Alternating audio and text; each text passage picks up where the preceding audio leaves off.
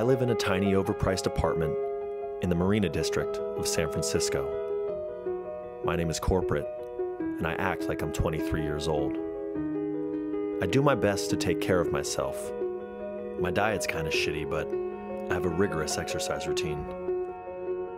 I can pedal for 45 minutes now. In the shower, I use a generic version of Head & Shoulders, then a 5-in-1 body wash to soak my butt cheeks. After the shower, I stare at myself in the mirror and think about how much sales has aged me. Today I have an on-site, so I'll apply an herbal mask. It's not mine, it's my girlfriend's. She goes to another school. There is an idea of corporate bro, some kind of abstraction, but there is no real me, only an entity, something illusory.